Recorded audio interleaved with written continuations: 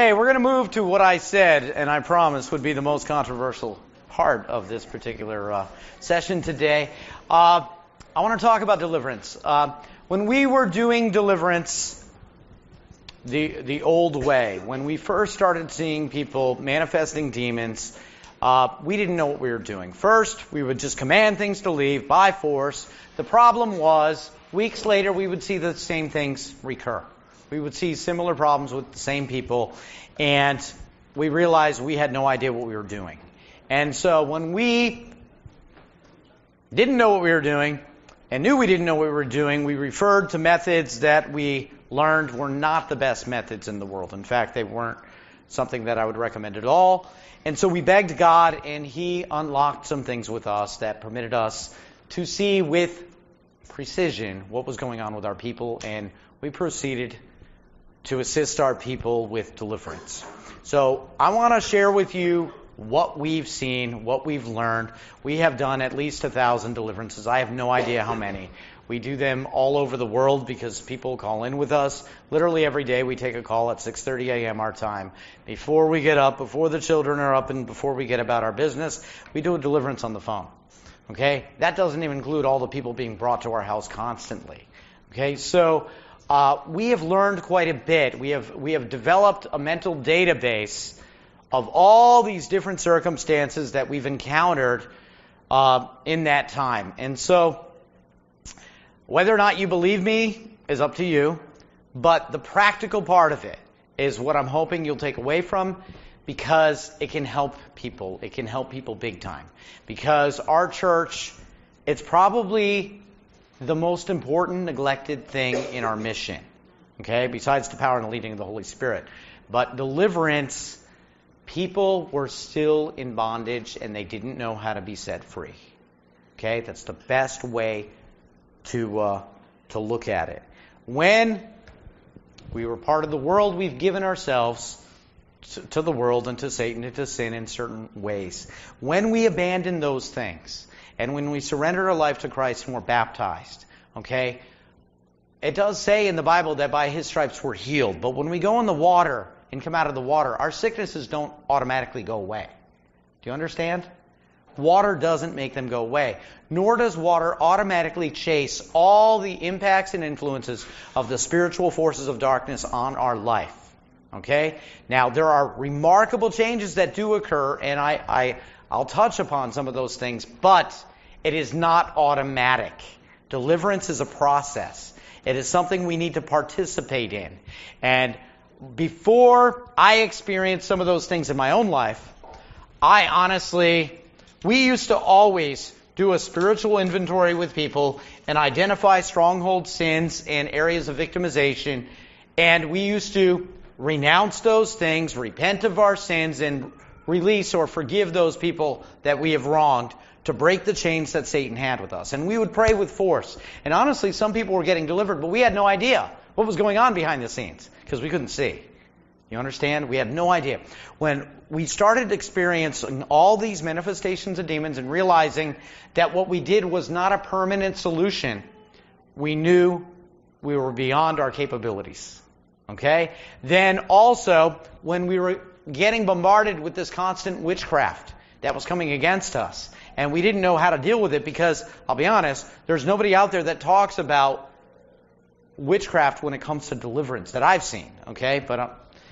And when the light bulb flashed that witchcraft is just demons, we are immediately empowered. Because we realize that all power and authority is granted to us to deal with demons. And witchcraft is just demons. And then we had a lot of people with generational curses. Well, that's just demons. You just break the curse, you deal with the demon. And so we were quickly empowered. And so when God activated the gifts that allowed us to discern exactly what was going on against our people, this is why it's important for us here today, is because by seeing what's going on behind the scenes, we were able to instruct people who can't see what they need to do to deal with those things. Do you understand? Because we're not the only ones doing deliverance with great success. Okay? The other brothers are too. And with the things I'm going to share with you, I've actually like field tested some of this, so that I would do something blindly and deal with doing deliverance blindly without using the gifts. Then I would go back and double check with the gifts and see how we did. And we're getting a greater than 90% success rate on completely delivering people blindly. Okay? Now, you would do deliverance for a couple different reasons. One is to prepare people for baptism. Okay? When we go through repentance and all that, we want people to be completely cleaned before they hit the baptismal waters. The other reason is just for cleanup. I mean, people are being attacked. There's something wrong with their life. You normally want to address a particular issue. Let's say it could be a sickness. It could be a mental problem. It could be an emotional problem. And so you want to do deliverance to solve something specifically. Okay? And in both cases, you would approach it a little differently, because when you are preparing somebody for baptism, you want to be comprehensive. So it would be more of an interview process, understanding what's going on in their life, in their past, strongholds in their family, any victimization or emotional harm that's come their way, and trying to identify all the things that might be attacking them spiritually. Okay? When you're dealing with a particular issue, you want the Spirit dealing with that issue. You understand? And so you might not be going through an interview process. You might literally be praying for somebody. It might be a public setting. You understand? So you're not going to be interviewing this person about their personal strongholds in a public setting, because you're just praying for healing. So you're going to deal with that particular issue. So it would be a little different. Okay? Using the gifts, we're able to actually pray for people and identify what's there. We can literally see what's there with precision. Okay? Then we attack everything by name. We attack it by work. Typically we get their work, not their name. Okay? And I can give you an example. Just a week before we came here, we had 6 people prepared for baptism. The brothers prepared them, went through their repentance, identified their sins, their strongholds, their generational strongholds, and areas of victimization, had it all itemized, had everything written down. Then they brought these 6 people to us. It was 6 people we were baptizing. And because we were home, so they asked us to double check. We double checked. Every single thing on all 6 people was exactly verbatim. Exactly. And 2 of the people were already born again. They were already baptized. And we were able to tell them that one and that one don't need to be baptized. They're already born again. And it was 100% right. Okay?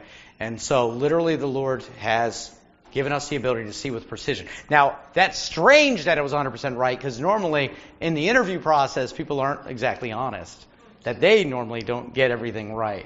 But we do see things with precision, okay, which is very strange. I understand that's strange. Normally with discerning of spirits with me, when I pray for somebody, I get glimpses, I get insight into what's going on with them. When my brother prays for somebody, my wife, she gets bits and pieces. When we pray together, we get the whole story with precision. Just together. She can't do it, I can't do it. Together we can do it. Very strange. But that has afforded us the opportunity to bring information to other people of what's going on behind the scenes. Okay? And if we pray in a certain way, it works. Compared to if you miss one of these steps, other challenges might follow. Okay? And because when we were delivering people at first, we weren't sending them into the pit. And then we'd get visitations at night. Literally, somebody shaking my mosquito net, tapping me on the side, and nobody there. Okay? Somebody visiting my son's room and walking around in his room, going to the neighbors, things like that. Literally, demons wandering around. We don't want that, guys. We want them gone. Okay? So as far as the theological construct, can a Christian have a demon? I'll answer that first question. Okay? First of all, I have never seen a demon inside a Christian that was not completely reprobate. Okay? I've seen Christians have demons inside of them. But that's just a theological concept. And this is why. Because a single demon can attack several people at once.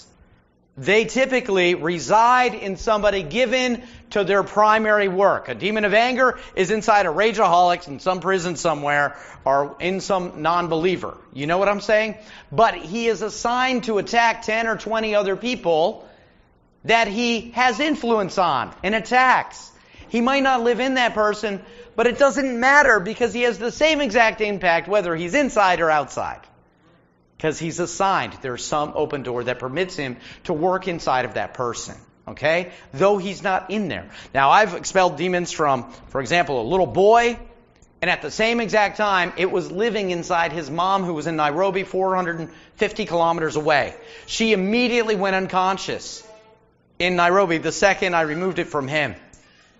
And then they brought her to the hospital, and then there was nothing wrong with her, of course. Just a demon came out of her. Okay? We've had witchcraft come against our family. And identified it, broke it. It was attacking 3 people. Her, 2 other people in our compound were sick.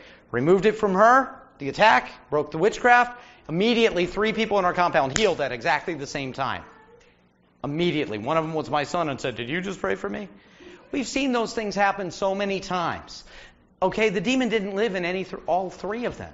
It didn't live in any of them, but it was attacking all of them and had influence. There's theological words that I don't find in the Bible, whether, somebody is oppressed compared to possessed, but the truth is they attack. Just accept it, okay? Our battle's not against flesh and blood, it's against the spiritual forces in the heavenly places. Satan prowls around like a roaring lion looking for somebody to devour. It says resist him and he'll flee from you. Well, what do you think happens when you don't resist him?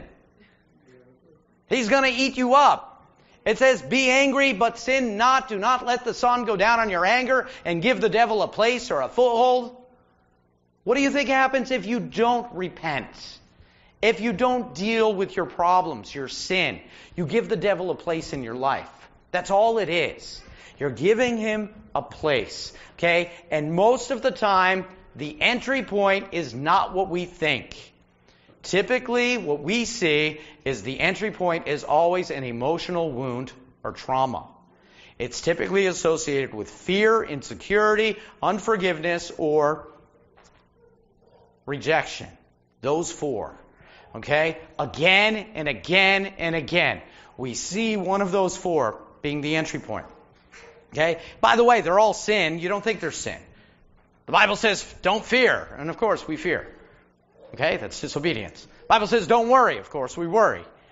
The Bible says forgive. And of course, we harbor bitterness.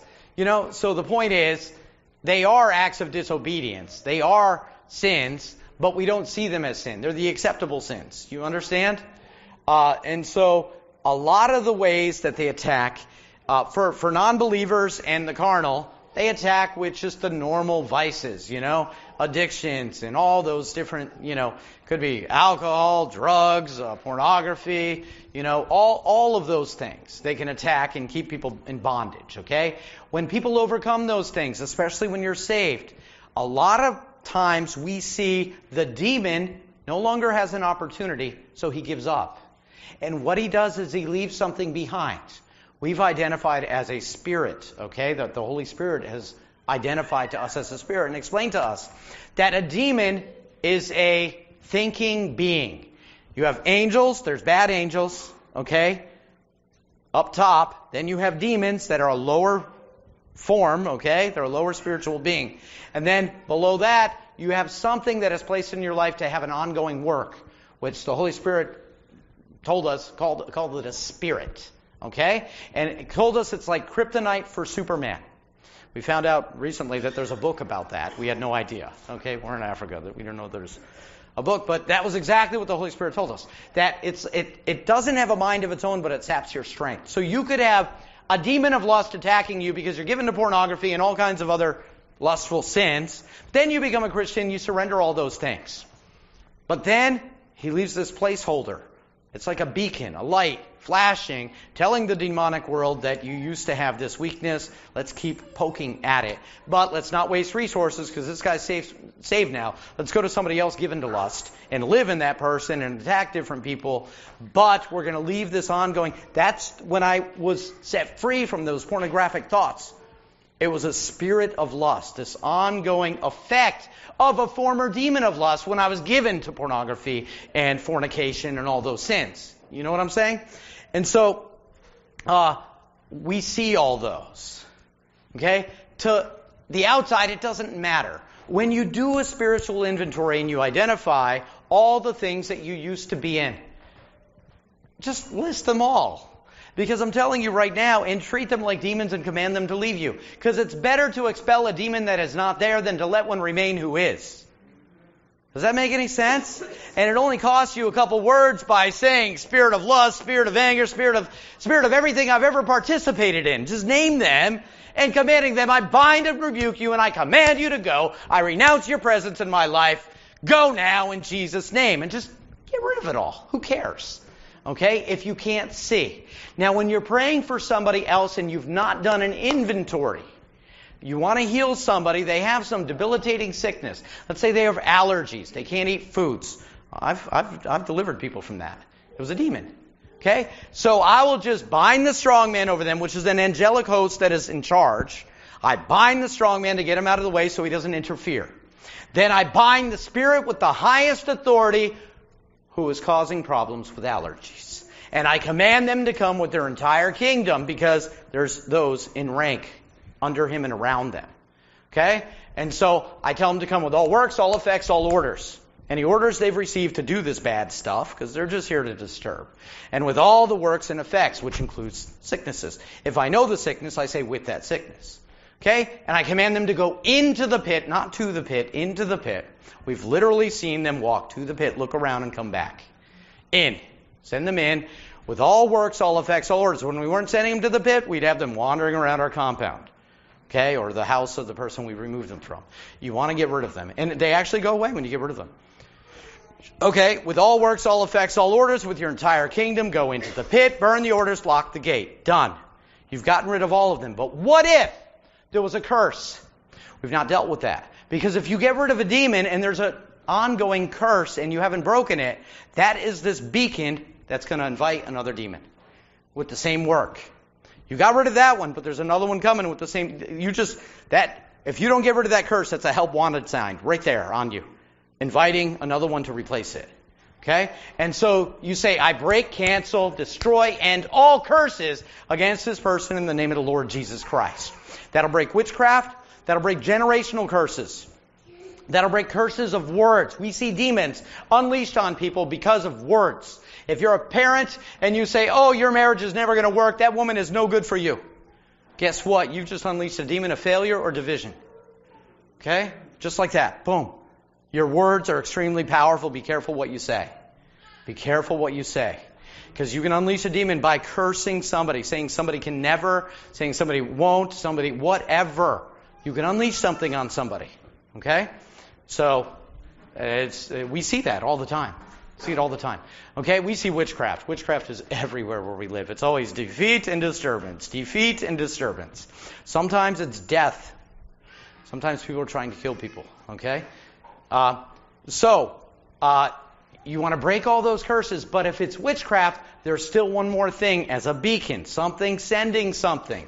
So you want to deal with it. What if there was an object? Somebody did some kind of ritual and they have some object. They sacrificed an animal, mixed it with something. They've done something, so there's an object placed somewhere in this person's life.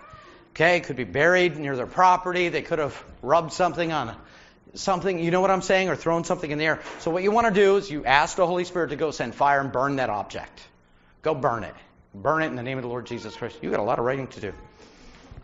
She's my writer. So, do you remember everything? Okay, she remembers. She'll do it. She'll do a good job. We've done a few of these.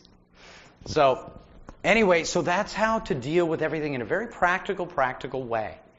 Okay? Bind the strong man. You're talking about an angelic host, an angelic power that is assigned for creating, for leading the army that is attacking. Okay? The strong man is the top dog. I'm not the strong man, but the prince, the one with the highest authority over you, is going to be the one. Okay, they go by rank. Okay, it's like an army. Okay, and by the way, they don't like each other. It's all by force. They don't really get along together. We've bound them together. That's one thing I didn't say. We bind them together as one. We bind all of them so they'll go as one. Now, if there's one there, for example, if you're trying to heal somebody and you want the spirit with the highest authority causing asthma, but they have a problem with anger or lust, some sin, those demons won't bind with the others and go because you have to repent for those things. Okay? And to get rid of the one, if you identify anything, you have to renounce them. They won't go unless the victim renounces them. Unless they're a victim. Things that they're a complete victim of, sometimes they just go.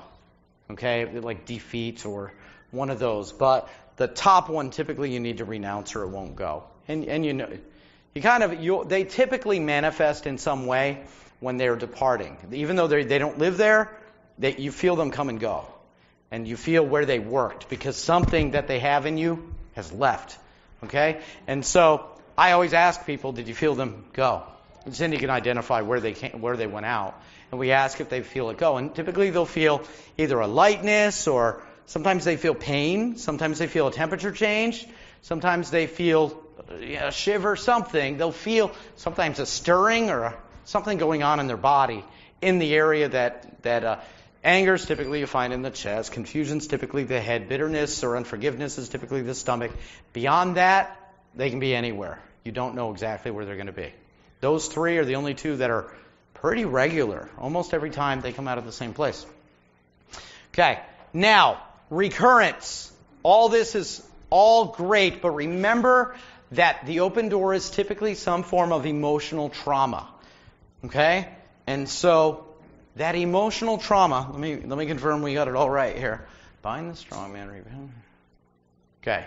The only one is break all curses, and this is burn objects.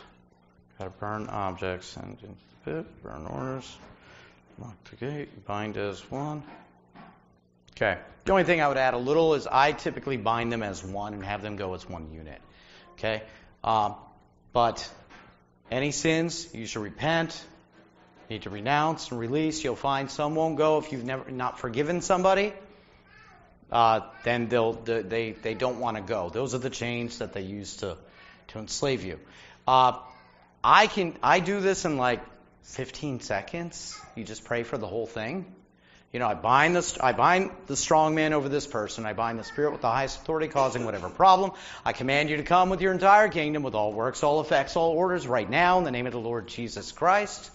Okay, I cancel any curses that are coming against you in Jesus' name. Holy Spirit, send fire, burn any objects associated with curses. Now come as one right now in Jesus' name, with all works, all effects, all orders, go into the pit, burn all orders, and lock the gate in Jesus' name.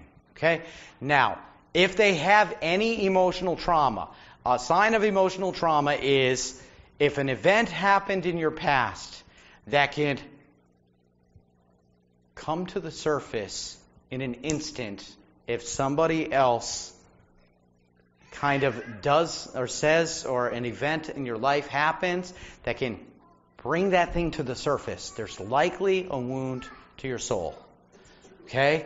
And a soul wound is kind of another beacon that invites demonic attack. Just like you have a wound on your body that can bring infection, a wound to your soul can bring a demonic attack. Okay? And so what you want to do, it's quite simple, have somebody revisit that event, that traumatic event in their mind, close your eyes, revisit it, feel those feelings again. Okay? For 90% of people, this is fine. If you have real trauma, a real kind of stressful event that happened, repressed memories, those things, it requires a lot more work. It's not a quick session. This is something that requires some counseling. Okay? But for most people, typically it's just something, my father was harsh to me. He didn't, he ignored me. He was too busy with work or whatever, so I felt rejection. So you have, what does it feel like, And then they feel that feeling that they felt neglected and rejected, and they were sad, It's like, then you pray, Lord, heal them, go into their innermost parts and hidden places, and heal them, touch them, heal their soul right now, make them whole again, renew their mind, give them the mind of Christ, just a simple prayer, okay? And then you have them revisit it again and see how they feel. Check. And if they don't feel better, ask, was there another event? Is there more? And you go through some emotional healing to close that so that it doesn't become another issue for a gateway for another attack in the future. Okay? Now, some people view this as a crutch. They say, oh, you're just blaming everything on the devil, No. He's there because of the problems. You don't blame the problems on him. You understand? You've given him a place. You know what I'm saying? So when people repent of the challenges that allow attacks in their life, typically I find they don't want those repeat challenges, and it gives them more steadfastness to remain holy, to not go back to those things. And so in order to help somebody, to coach somebody to freedom, you want to help them place this buffer around their life. If you know where they attacked historically, then what you want to do is continue to bind the strong man daily. And I believe daily because of this. Because Jesus told us to pray for our daily bread. He didn't say pray for weekly bread, monthly bread, annual bread. He said daily. So I believe praying daily is something. So I pray, bind the strong man over me and my family. If you know problems in other people, you can't get rid of those things. You can get rid of curses, but you're not going to get rid of demons that if they don't cooperate in their deliverance. You can't deliver people without their cooperation. Because number one, they have to be complicit because they have to repent and renounce and release. If they're not repenting, renouncing, and releasing, you're not getting rid of anything. Okay? You can do it by force, but it's not going to do any good. By the way, angels are there at your disposal. You can ask angels to help you. You can ask angels, your good angels, not the bad ones. You can ask them to help you, okay? But if they're not cooperating, the same problems are going to recur. It's not going to help, okay? So I don't deliver anybody that doesn't want it unless I know I'm going to be ministering to them immediately. Because dealing with a rageaholic is impossible. But if you can get rid of that demon of anger, then you can communicate with somebody.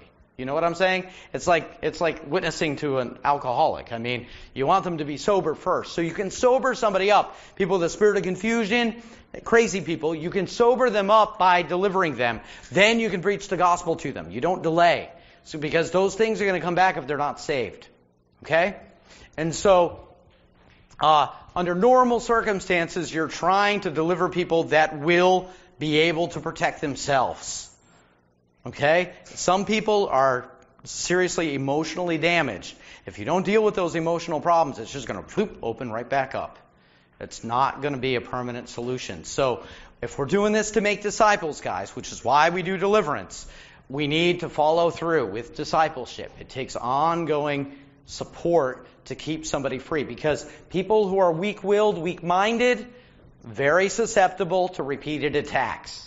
Okay? And so you have to teach them to fight, which is binding the strong man, and then I bind the spirits, and you name them, the ones that they've had historic problems with. Have them pray that daily. Now, to pray for non-cooperative people, you cannot get rid of them, so you bind them. We have reconciled tons of husbands and wives and prodigal children coming back home because of binding. You can identify what is coming against people by the behaviors in their life. So you bind the spirit of anger, bind the spirit of rebellion, bind, whatever it might be. If they're alcoholics, okay, they can have addiction or alcohol. You can bind the spirits and just go after them all. You can bind the spirit with the highest authority causing them to drink. Typically, I see a lot of people, it's defeat, and other people, it's intemperance. Those are the two we see most of. By the way, the Holy Spirit doesn't give you the words. It gives you the idea, and the words come from your own vocabulary. And so Cindy has a bigger vocabulary than me, and sometimes I got to get a thesaurus out to know what to name these demons.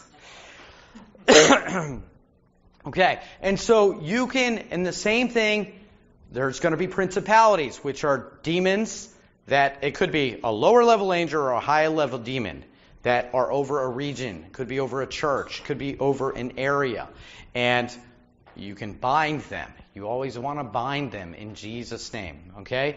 And you'll see changes. You bind them daily. You keep praying, and you'll see remarkable changes, okay? We have had just dramatic changes in our work area by binding and rebuking, okay? Is that it? That was quick. It was very quick. That's great. We can go to a question and answer session. I have mastered teaching this very quickly. I'm keeping it just really practical. I'm not getting very theological. And like I said, it works. We have been doing this for some time now, and we've seen major breakthrough.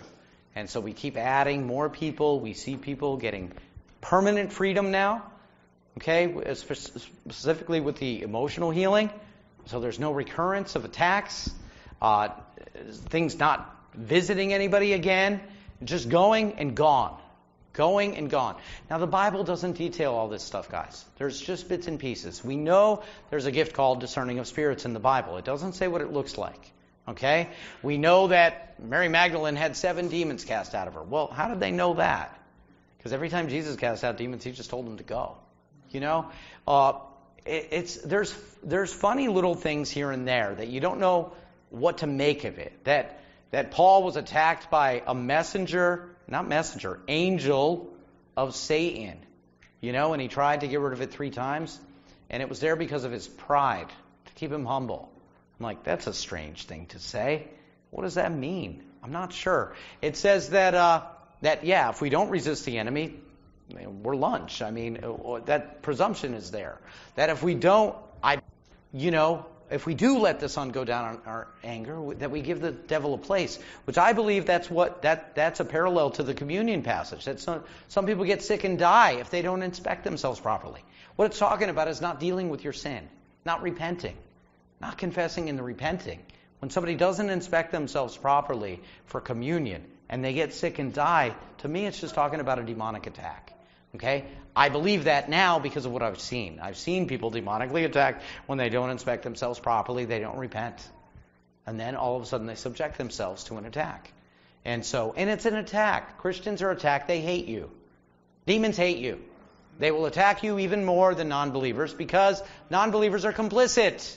They're cooperative. You're not cooperating. And so the first level of attack with the non-believers is going to be the vices, the sins. Okay?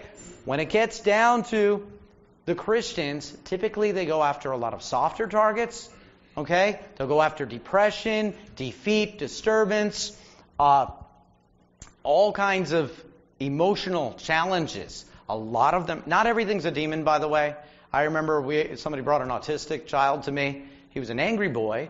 And guess what? He had a demon of anger. Got rid of that. He went from being an angry autistic boy to a humble and joyful autistic boy. The autism wasn't a demon. You know what I'm saying? It was a sickness. Okay? Not everything's a demon. Don't blame everything on a demon. But I'm telling you, it's better to cast a demon out that's not there than let one remain. So, pray against it. Say the spirit with the highest authority causing whatever sickness, go in the name of the Lord Jesus Christ. Then pray for the sickness. Okay? It's just words. It doesn't cost anything, so just pray. And so, because I've seen a lot of sicknesses are demons, a lot of conditions are demonic. Okay? Now, when you get rid of a demon that is the cause of a sickness, it does not necessarily mean they're going to be healed. It depends how long it's had influence on them. Okay? So, if you get a flat tire, if you fix it right away, you can just put a patch in it and it's fixed. But if you drive on that thing for a long time, it destroys the tire. And so, when you get rid of a demon that is causing a sickness, if it's something that's recent, they can be healed without even praying for healing.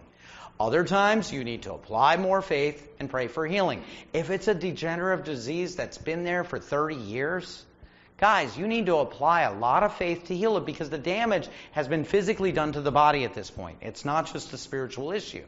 The body is physically damaged. In Jesus, we can get healing. But it doesn't mean it's going to go away just because a demon caused it. You understand? Because they've caused an ongoing problem that did a lot of damage. Now you got to fix that damage. That's going to take a lot of the PG or a lot of the F in that equation to make it work. Okay? And so we've seen a lot of mental conditions restored. Okay? But not, for example, somebody who had a mental condition that made them like a child. They're 47, 46 years old. Yeah, the demons were removed. It was a curse because her grandmother is a witch doctor. Her grandmother is a witch doctor. Okay? And she had remarkable improvement. Before that, she couldn't learn. At 47 years old, if it was raining outside and she was outside, she'd just get wet. She wouldn't walk in the house. Okay? And so she was useless. She couldn't do anything around the house. And was belligerent, angry, uncooperative. We prayed for her, and she was delivered. and had remarkable improvement. Now she can fetch water, she can clean the house, she's calm and collected and very joyful, and she learns. So she won't, if it's raining, she'll come in. She'll sweep the house, she'll collect wood, she'll get water, she'll help cook, she does things. Okay? So it was a remarkable improvement, but she's not a normal person. She's just not a normal person, okay? And we've seen other people become really more like a normal person. That 38-year-old I was talking about, he works now, okay? And he was 38 years old and he never worked. Couldn't. Impossible, okay? And so it's different every time. It's not the same every time because it depends what kind of damage they physically do to the body. Because their job is to torment. Every example in the Bible, it's tormenting, disturbing. You know, they either mess with the mind, they mess with the emotions, or they mess with the physical body. There was a woman who was bent over for 18 years. It was a demon. When Jesus removed the demon, she was healed. Okay? That can happen. Okay? But it doesn't always happen. But dealing with demons, I'll say, is more or less, that's an exact science. Because they respond to orders. They are rule-based. They're legalistic. They're very responsive. That compared to healing, totally different. Healing, there are general principles. The equation I put here is there. But it's not 100% because it depends how much faith, how much of God's power. You don't know how much power He is applying. You don't know how much faith. You don't know what His will is. You don't know, so there's a lot more uncertainty with healing than there is with deliverance. Deliverance, specifically if you have the gift of discernment, real gift of discernment, it can be an exact science. Okay? Much more exact, I'll say. Okay? So, with that, I will open it up to questions, and I think I've covered what I need to cover. You've been listening to a message by Marc Carrier, who was a missionary in Africa with his wife and 10 children. You can hear and download the same message and other messages in this series at www.livethebible.info. You are free to copy and distribute those messages. For more on Marc's ministry, please go to his website, kingdomdriven.org. Thank you for listening, and may you grow in the grace and knowledge of our Lord Jesus Christ.